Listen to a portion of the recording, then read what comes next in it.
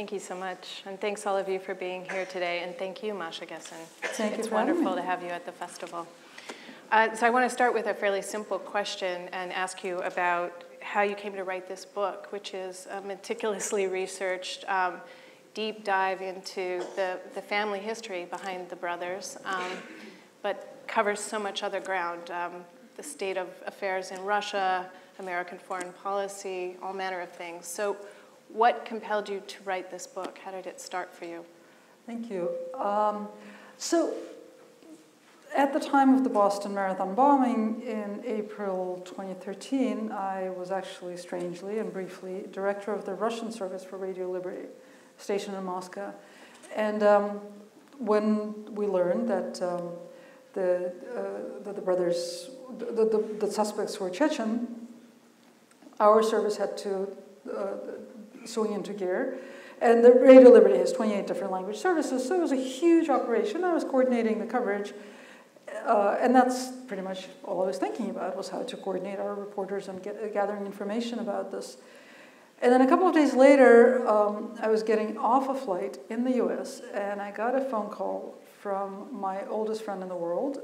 We were friends when we were kids in Moscow, then we were friends when we were teenagers in Boston as immigrants, and then we were friends again when we both moved back to Moscow. And so she called me, and she said, "So you're not returning my messages?" And I wasn't, because I was busy with the coverage. "So I'm calling you myself to tell you that you have to drop everything and write a book about the Boston bombers." And I said, "Oh, yeah, of course." Because at the moment she said it was obvious. And the reason it was obvious was because it was a story that was tailor-made for me. I'd been a teenage Russian-speaking immigrant in the Boston area. And that's important. I mean, it's obviously very important to know, sort of understand the immigrant experience, but I think the immigrant experience is different in different places. There are a lot of universals. But it's also, I think, really important to sort of have a physical sense of the place that you're writing about, which I very much did.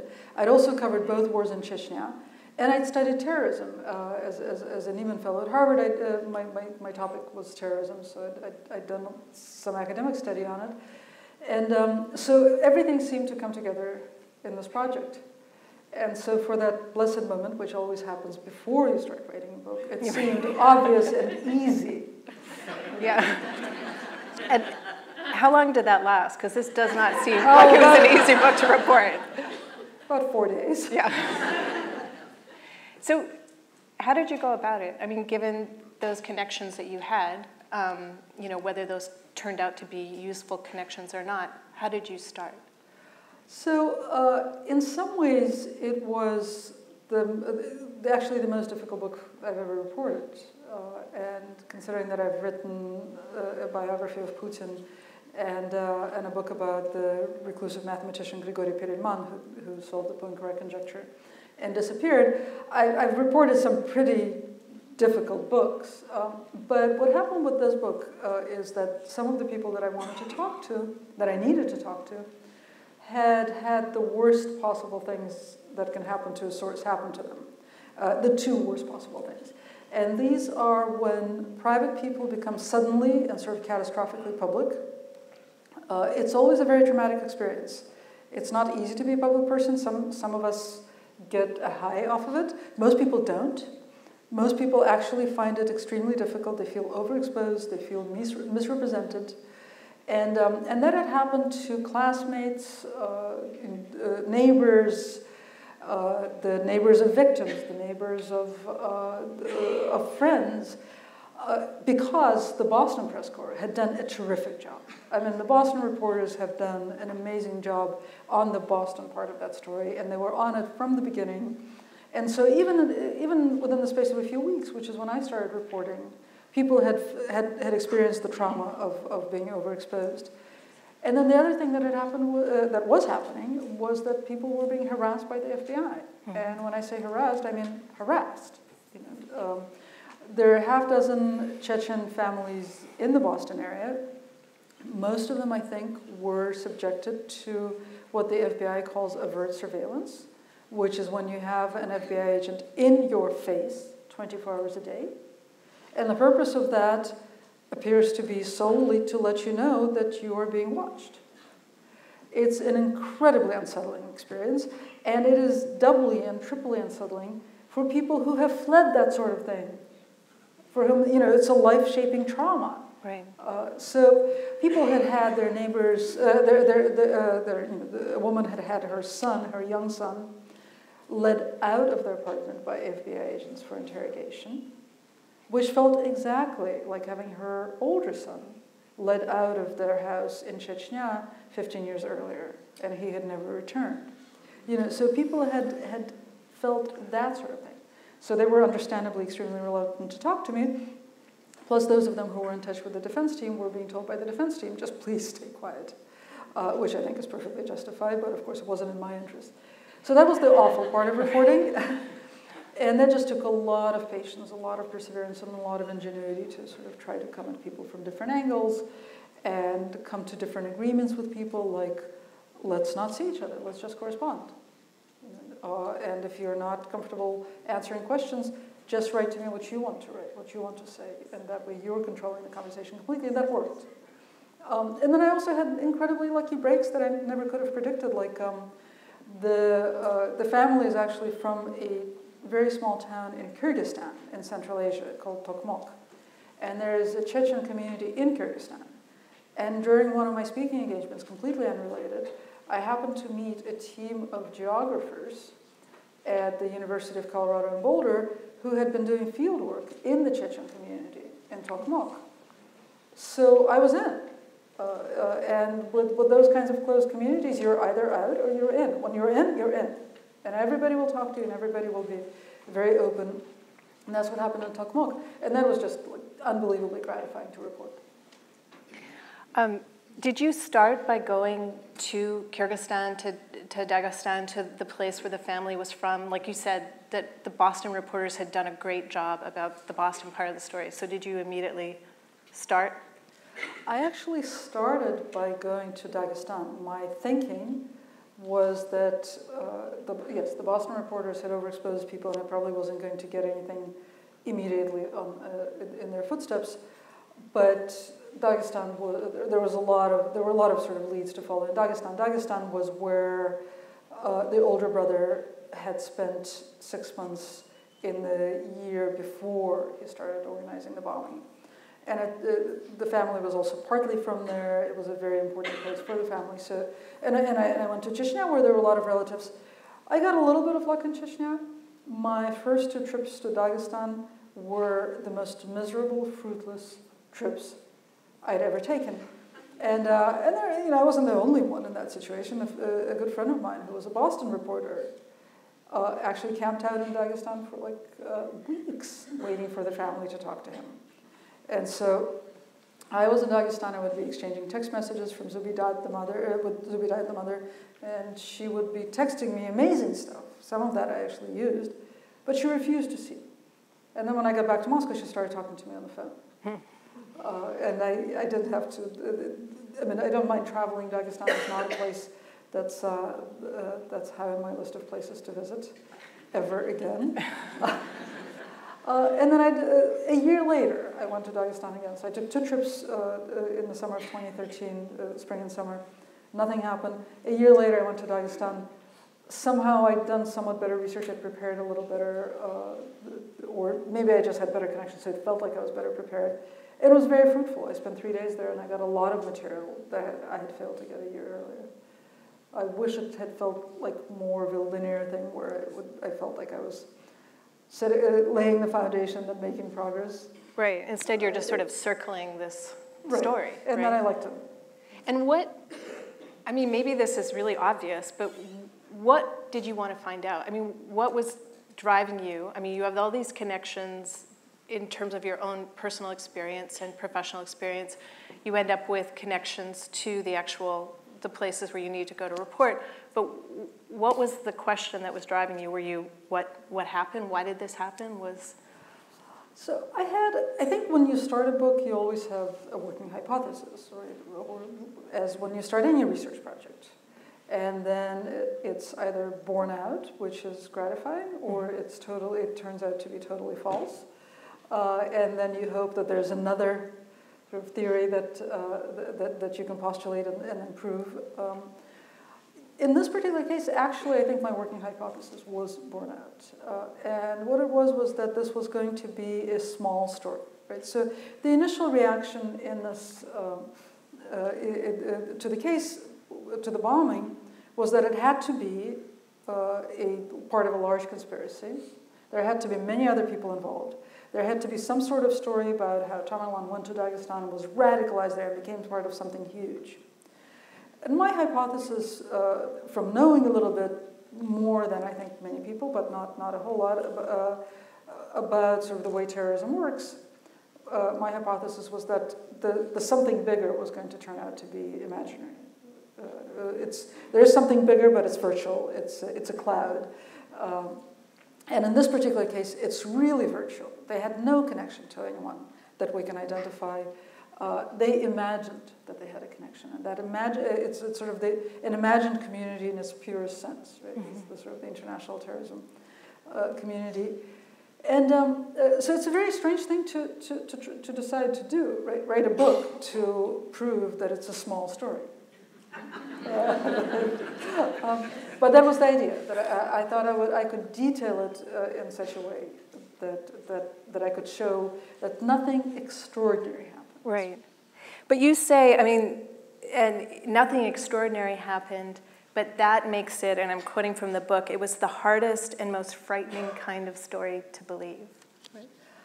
Yes, I think that, I mean, the way terrorism works is that it shows that something awful can happen to anybody at any time. I mean, terrorism engenders terror, and that's how it engenders terror. Right? And so with any kind of terror, and this includes state terror, which is something I've written a lot about, right? A natural impulse is try to find a logical explanation, because random terror is the scariest thing you can possibly imagine. So actually imagining a huge conspiracy that recruits people and radicalizes them is much more comfortable than imagining that your neighbor could just be sort of working through his own logical processes and his life experiences that are different from yours, but not so different that you're aliens to each other. He comes to the logical conclusion that this is the thing to do. And he's not sick, and he doesn't have a traumatic brain injury. These are some of the explanations that have been floated, that Tamerlan, as a boxer, had a traumatic brain injury, and also that he was schizophrenic. None of that. He's normal. And this is what he has decided to do. And that means it could happen again, anywhere. And the war on terror, which targets this imaginary huge thing, and is based on this, really, this narrative of radicalization that is not supported by any research, that war on terror is not going to do anything to prevent this from happening again. That's a very scary thing to think about. So it's a small story, but it kind of unravels a vast structure that we've built up around the idea of terrorism. That's the hope. Well, what did you come to believe? So if it's a hard story to believe, what did you come to believe about the brothers' motivations, about Tamerlan and Dzhokhar? So what I came to believe is actually exactly this, that there's a huge temptation to terrorism, and the temptation is, say you were a nobody, right? And so here's what we really know about people who become terrorists.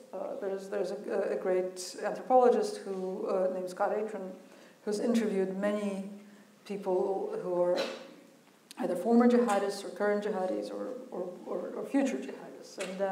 And what he says is that the general profile is they come from an immigrant community. They do not have a deep religious background. They usually have a secular education, often in engineering or the sciences. Their distinguishing characteristics, they're middle class, but usually downwardly mobile. Their distinguishing characteristic is that they have a very small social circle. Right? So everything happens in this one social circle.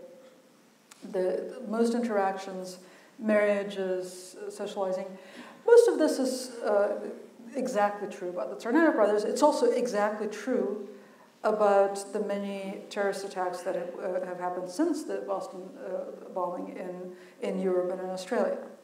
Right?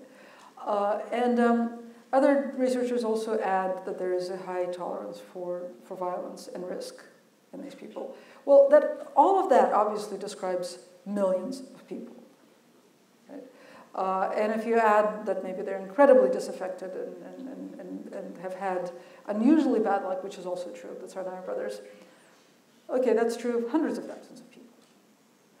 So, so what happens next? I think what happens next is that you are this nobody, this loser.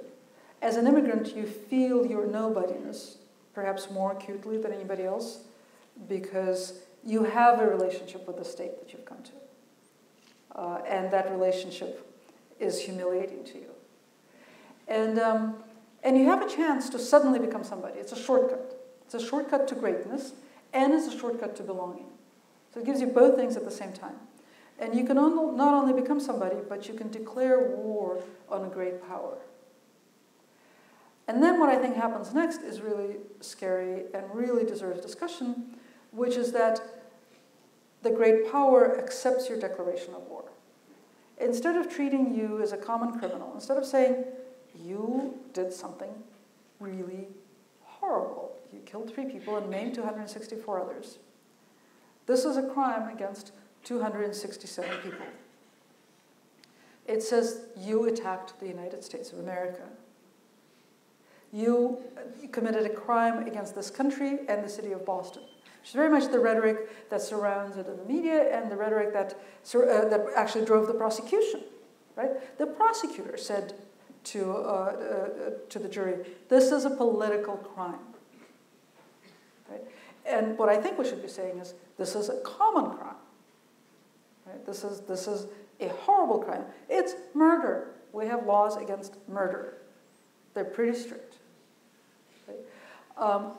But do not accept the declaration of war, and do not wage a war against this thing, this unquantifiable thing, this horrible war that was waged against an emotion, the war on terror, and that has no clear objection, because that only serves to further the aggrandizement of this crime.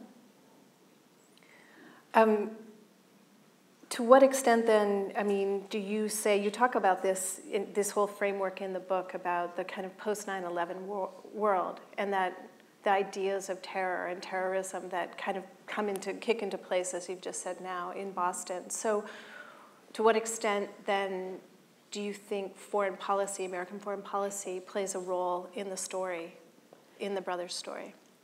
It plays some role in the story. They had some knowledge of American foreign policy. They certainly were engaged with the whole rhetoric of they're killing Muslim civilians. They are, I mean, the only twist in their case on this rhetoric was also that they're in cahoots with Russia, which is killing Muslim civilians in the North Caucasus.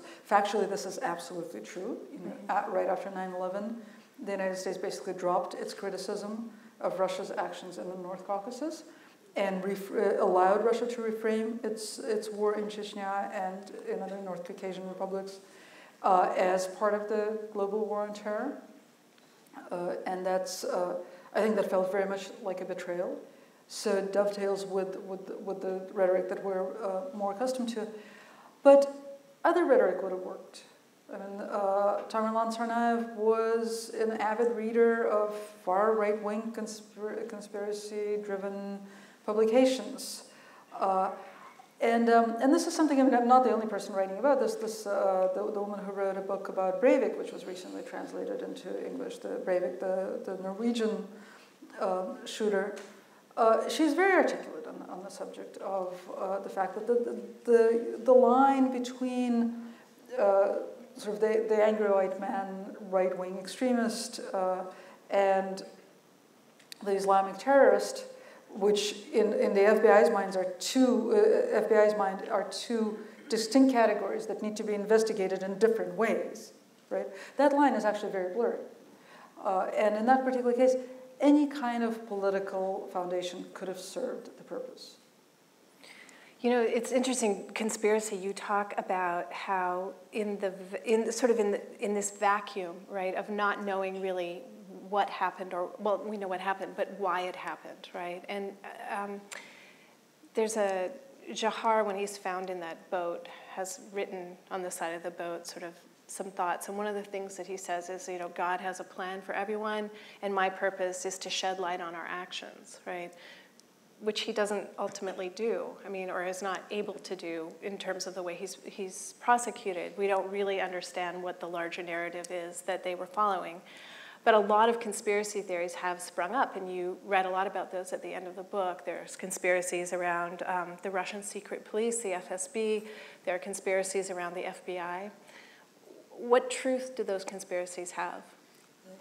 Well, the simple answer is we don't know. Right?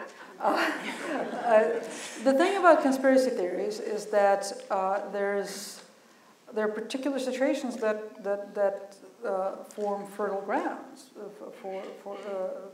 for conspiracy theories. When there is a conspicuous lack of information, then conspiracy theories flower. And so there is a conspicuous lack of information in this case.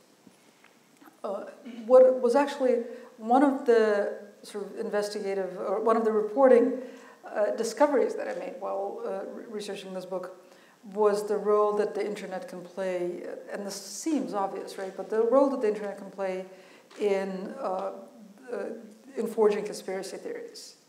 Because the experience of talking to people in, literally from Las Vegas to Boston to New York to Tokmok, Kyrgyzstan, and Makhachkala, Dagestan, Grozny, Chechnya, Moscow.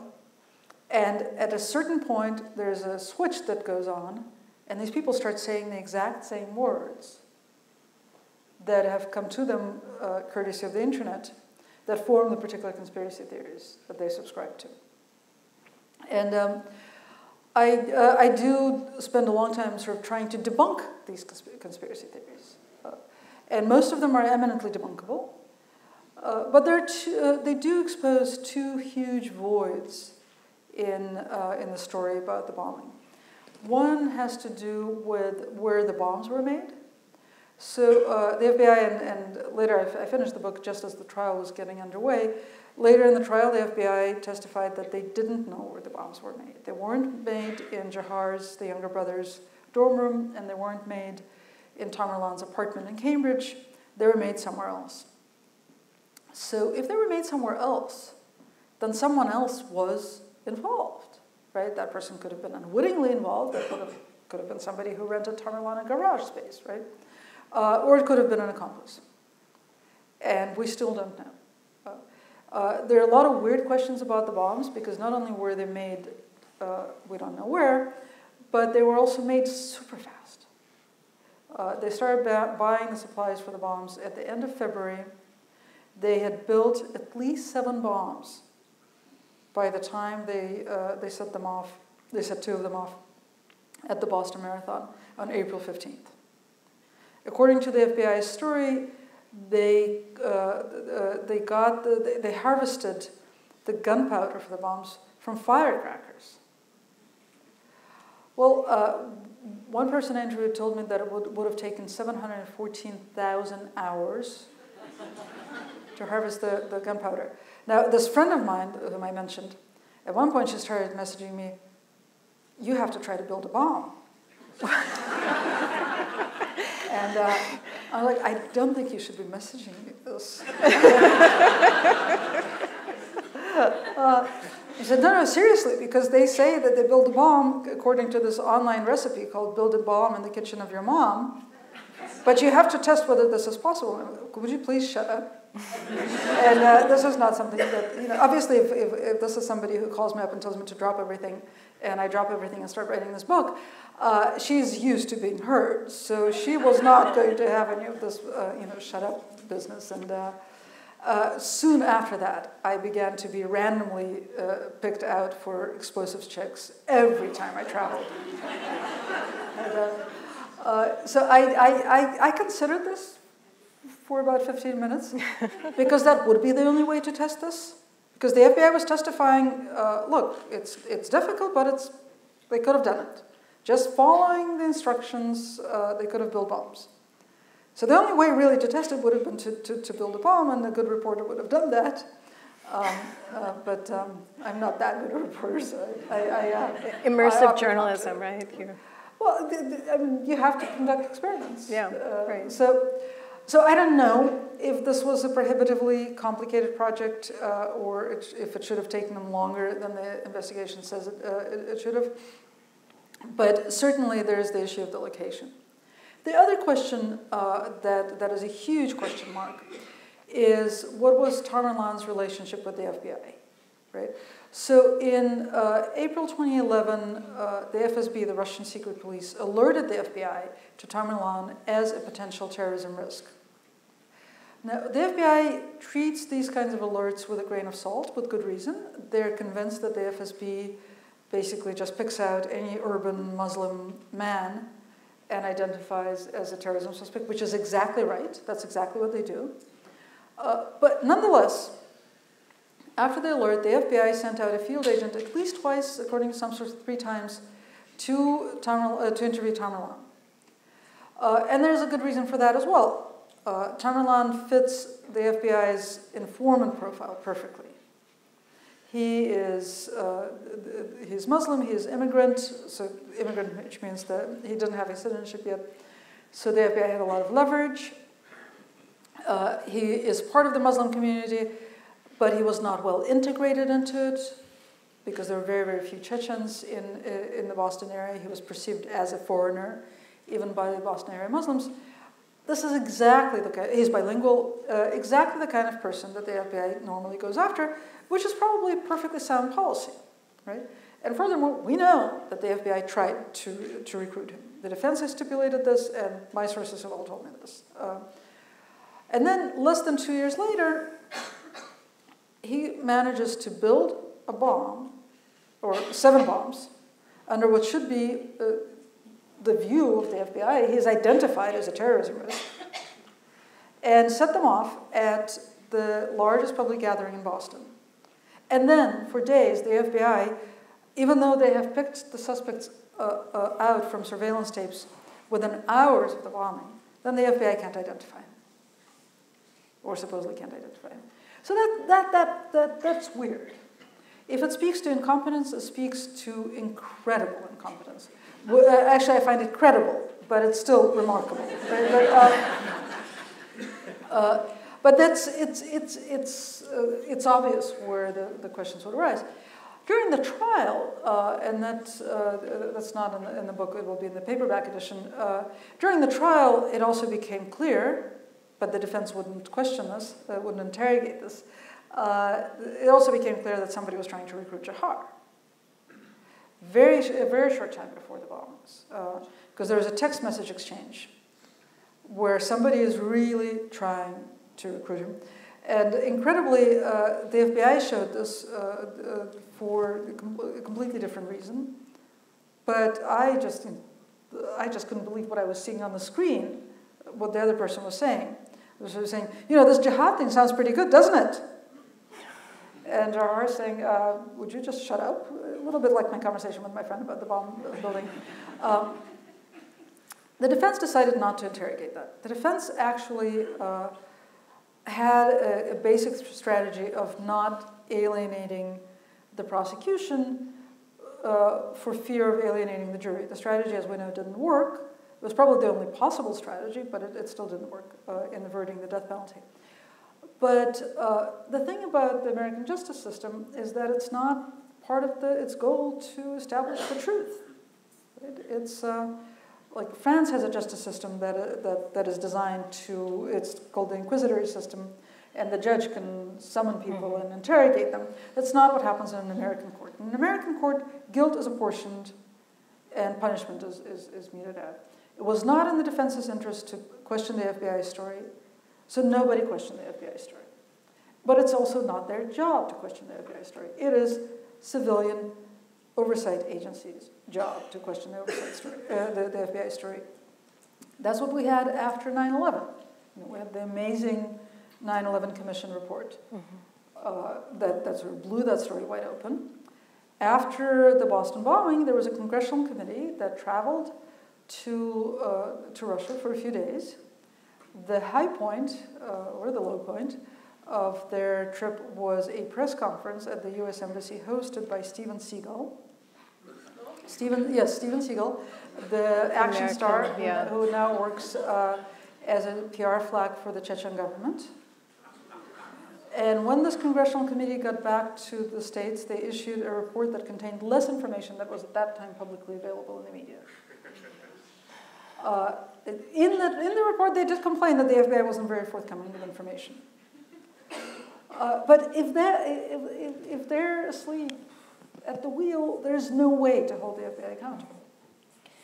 Well, I mean, it is your job in a way to establish truth, right? Or to try and understand what the truth is to the extent that you can. And I wanted to ask you talked about early on going to Dagestan, Kyrgyzstan, Moscow to report this book. You spent a lot of time going in and out of the country. This is a country that you, in your lifetime, have had to leave twice. You know, once as a teenager with your family, and then not that long ago, a year and a half ago, as an adult with your wife and children. What were the risks of doing that, and how did you manage them? I actually was still living in Russia when I started reporting this book, and I still go there to report. We had to leave almost 2 years ago because the government was basically threatening to take away our kids. And the point of that was to drive us out of the country, which succeeded. So I have the very strange distinction of having emigrated once as a Jew and once as a lesbian. It doesn't feel very different. The anti-Semitism that drove us out the first time and the anti-gay campaign that drove us out the second time kind of smells and feels the same. Mm-hmm. Was it challenging when you go back to the country? Is it dangerous for you? I mean, you talked about... talk about that. Yeah. Well, let's talk a little bit about Russia. I was reading a column that you wrote. It was a prank played on Elton John, Sir Elton John, by these two hosts of an official Russian television station called pretending to be Vladimir Putin and his press flag. Mm-hmm. And you wrote, people were like, how could anybody fall for something like that, as Elton John did? And you said, well, try imagining the way the world looks from Moscow, and it will all make sense. So Elton John had gone to Kiev a week before and had actually met with the president, and then had said that he would like to meet with Putin as well and talk LGBT rights. And then he posted on his Instagram that Putin had called him and invited him for a meeting to discuss LGBT rights. Now, some people immediately thought it was a prank. Elton John obviously didn't. I didn't think it was a prank because exactly 2 years earlier, my phone had rung and someone had said that he was Vladimir Putin, and I thought it was a prank. But it turned out to be not a prank. So he wanted me to come in and discuss his nature conservation efforts with him, which actually happened. So, and his first sentence was, "I like kitties and puppies and little animals," which was supposed to establish his bona fides as a nature conservationist. And so I thought, well, this makes perfect sense to me. And Elton John is clearly smarter than I was, because when Putin called me, I knew it was a prank. So I thought, if this is going to be on YouTube, so how am I going to respond in a way that will make me sound good on YouTube? And he just kept going, and I thought, oh, this guy is really good. He does such a great impersonation, not just voice, but just the style and the way of talking. And this was 6 months after I published a book about Putin, so I spent years inside this man's head. And there was somebody who had clearly done the same thing.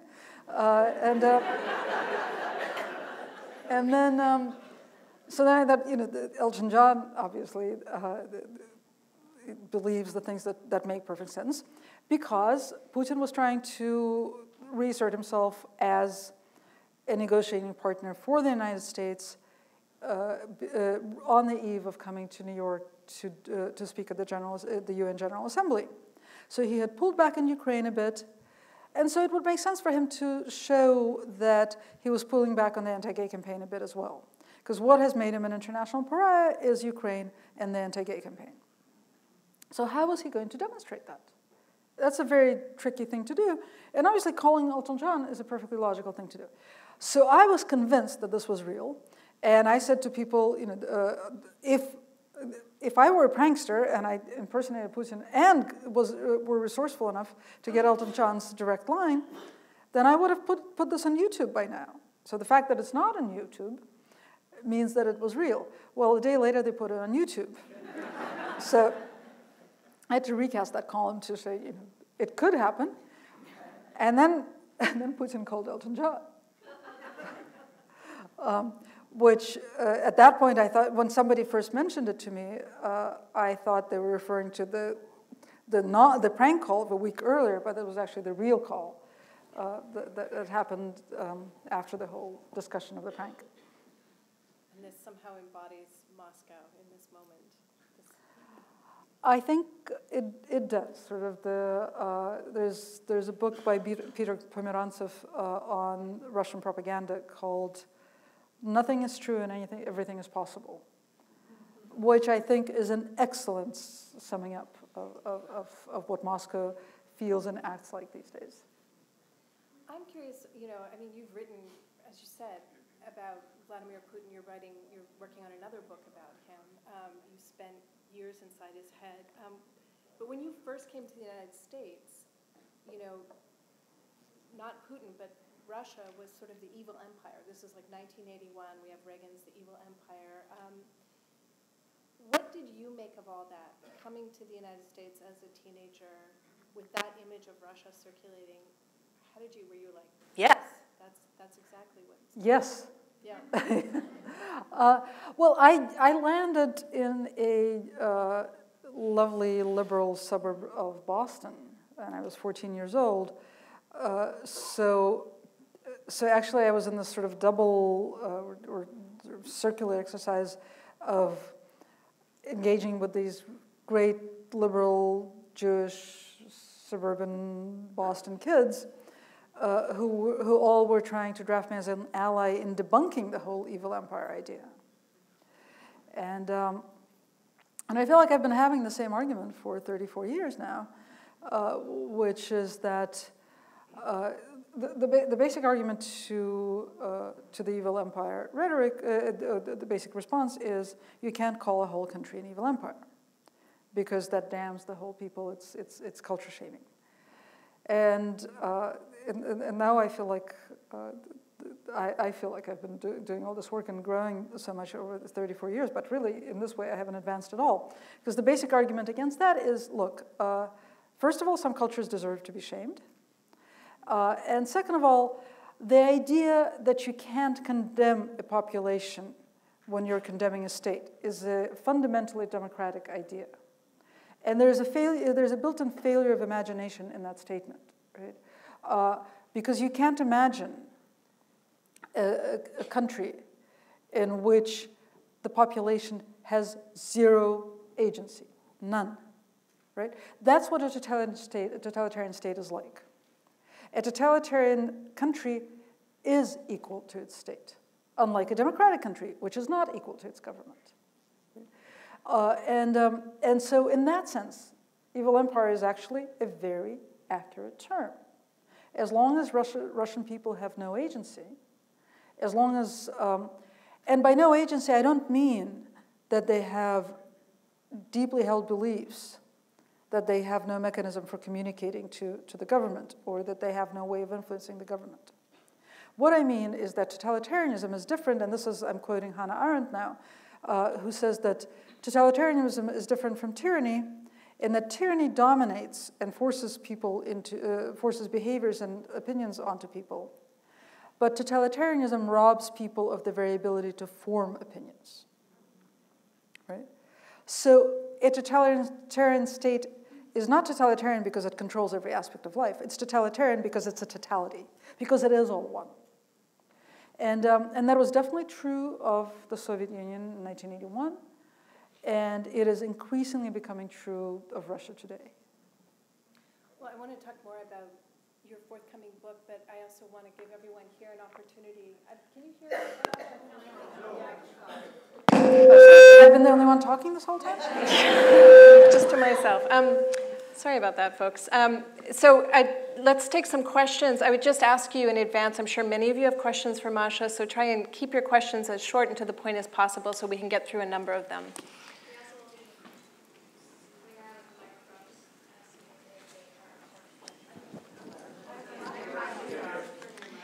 Okay, we seem to have a microphone We'll be coming problem. around, myself and Hannah, over with the mics, and I'll take the first question right here. Thank you, Masha. It's very nice. I agree with you profiling the terrorist, in an immigrant country. But as a common citizen, what is my role or somebody else's role to prevent anybody for becoming a terrorist? I'm not saying like if I see something, then call FBI. I'm not talking about that. Just, what is as a society, what's our role for, making more terrorists, especially in America? That's what my question is. So there have been, if we talk about, if we use a fairly narrow definition of terrorism, there have been 2 terrorist attacks in the United States in the last 15 years. One of them took a lot of lives. The other one, the Boston bombing, took 3 lives. The damage done by them is less than the damage done by the injuries and deaths of in traffic accidents or of pedestrians or most of these years people dying from having their flat screen television fall on them. I'm not trying to say that an act of terrorism is not a big deal. An act of terrorism is tragic, and it does have far-reaching consequences, and they are much more far-reaching than the particular deaths and injuries that are inflicted. But the risk of terrorism is vanishingly small. So that's not a direct answer to your question, but I think it's the best answer to your question. We'll take our next question. Test. We'll take our next question right here. So, since you wrote a book about Putin, he called you, and you basically have him in your head. How you interpret his last activity in Syria, and do you think whatever his goal is, he will succeed again? That's a great question. So he's what I think he's doing with Syria is he is and he comes right out and says this. He's trying to reestablish Russia as a superpower and as the negotiating partner with the United States in a bilateral world. He thinks he has first of all he has the nukes to do this. Nuclear parity is extremely important to him. It's something that we don't talk a lot about in this country, but it's something that's in Putin's head all the time, especially in the last couple of years. Syria is the perfect place to play this out because he had the high point, the absolute high point of his entire 16 years in office so far actually came in September 2013 when he hijacked Syria. When Barack Obama was fumbling, couldn't get congressional support for an intervention, and then Putin swooped in and said, I'm going to negotiate chemical disarmament in Syria.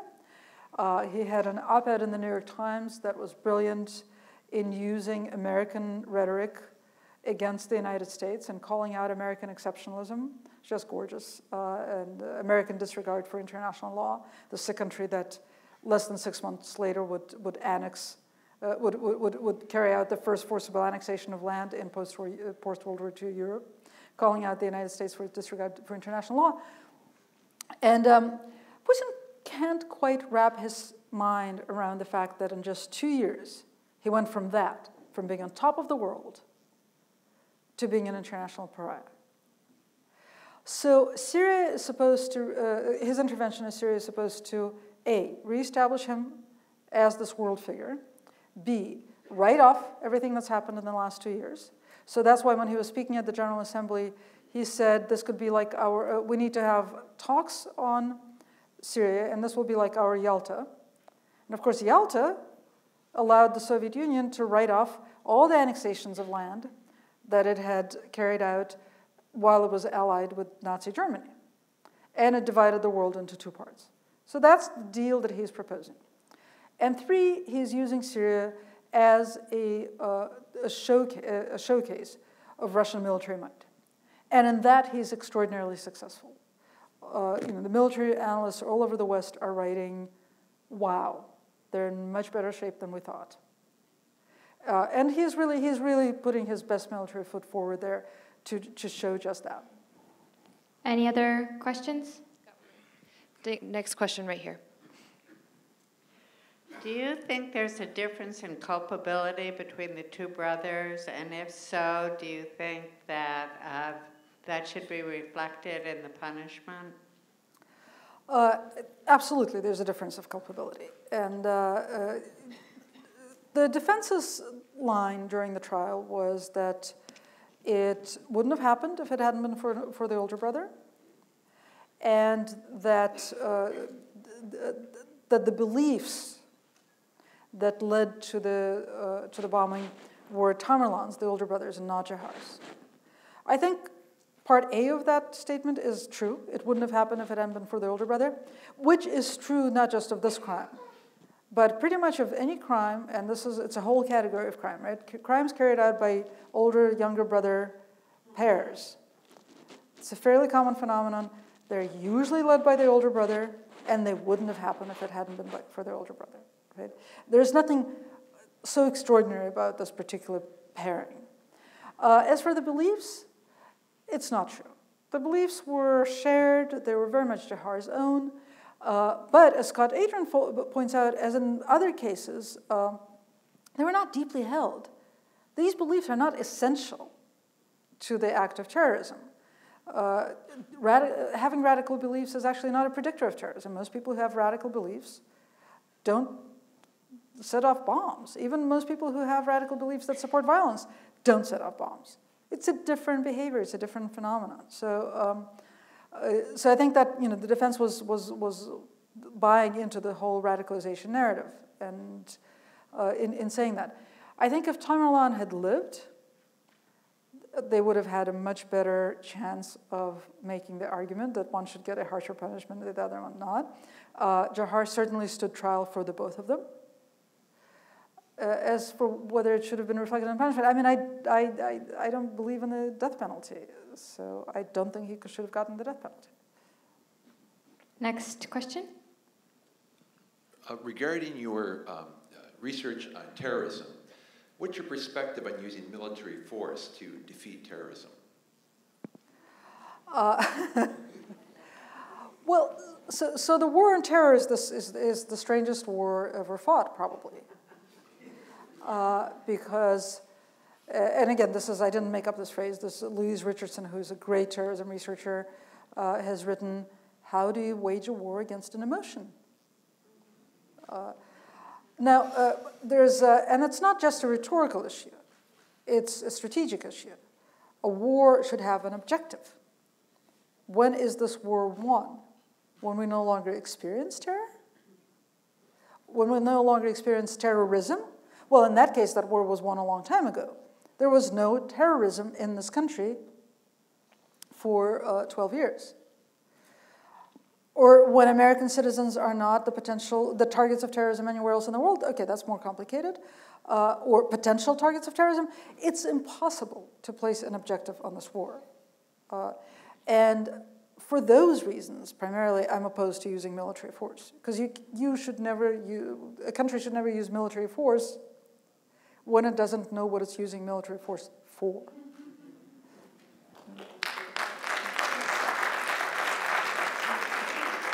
Next question over here. Your definition of terrorism seems very well suited, unfortunately, for today's times, but there have been many acts of terrorism done in the name of building nation states or opposing nation states or of, in general, larger political movements. And I wonder if you could draw a connection between what you define now as terrorism and some of those other types of acts of terror that have been replete in our history. Right. So terrorism, you're absolutely right. Like all the terms that describe our political reality, if you start digging a little bit, you realize that there's no single definition of terrorism. Most experts agree that terrorism has to be is carried out by a non-state actor. So I think that the whole conversation about state terrorism is rather misguided. They also agree that terrorist attacks are aimed at non-state actors, right? So if you are a person with a bomb attacking a military base, you're probably not a terrorist. In some way, and that actually, there have been some terrorism prosecutions in this country that don't fit that definition. There was the Nuremberg Four, who were accused of plotting to fire a missile at a military base in New York State. They also usually agree that the goal of terrorism is to draw attention to a political cause. So in that sense, I think the equal sign that some people propose to draw between, say, high school shooters and terrorists it's probably not exactly accurate. It may be useful for some, certainly in making the argument for prosecuting these crimes in similar ways. I think it's very useful. But technically or rhetorically, it's probably not very accurate. And then a fourth part of the definition is that its aim is not to kill the maximum number of people, but to affect the maximum number of people by spreading terror. Right? So yes, that certainly fits not just what we have come to call Islamic terrorism, but also acts of terror carried out throughout the 20th century and late 19th century, which is where sort of traditionally the history of modern terrorism is traced back to the late 19th century. And attacks carried out by individuals or small groups against the people that they saw as representative of the regime, but not the regime itself. We'll take our last question over here. Are you still following the Pussy Riot girls, and do they continue to be persecuted? We stay in occasional contact. We're not really friends because they're actually young enough to be my children, but but we see each other when we're in the same country. They have become, two of them who served out their sentences, Maria and Nadezhda, they've become these incredible activists. They emerged from prison as prisoners' rights activists. So they formed an organization that's aimed at prison reform and at helping inmates. I think they've been much more successful with the latter than with the former, which makes sense. I mean, there can be no reform in Russia in any field until there is regime change. But what they do is, and what they've done a very good job doing is getting information about individual inmates whose rights are being abused, and getting enough attention, mobilizing enough effort around those cases to save individual lives, literally. That's a huge thing that they're accomplishing. And they've been able to travel around the world. I also love something that they're doing, which is that everywhere they go, they meet with local activists, and they make a point of talking not just about the issues that they bring from Russia, but the issues that they learn about locally. So if it's a small group, they will actually turn the tables and start interviewing the audience and asking, what are prisoners' rights like in your country? What should we be talking about? And the next time they go on stage, they talk about local issues. They're pretty amazing.